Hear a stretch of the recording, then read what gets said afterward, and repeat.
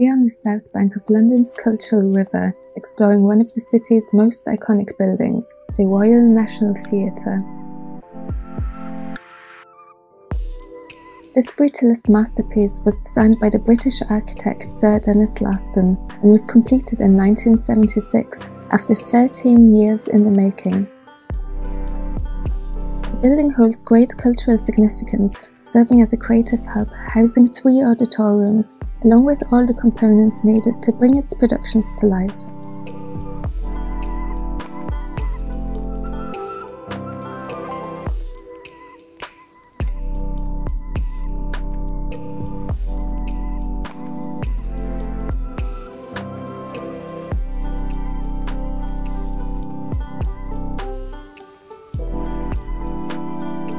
The reinforced concrete exterior, with its abstract lines and angles, dynamically interacts with the light, giving it a sculptural appearance.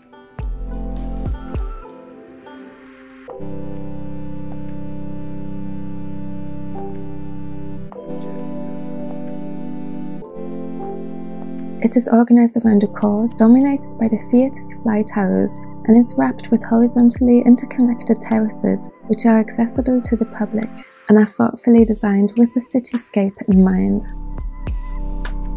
These terraces offer views of London's iconic sites, as well as neighbouring institutions like the Hayward Gallery and the British Film Institute. The architect saw these public areas as additional theatres, with the building being the stage and the city the backdrop.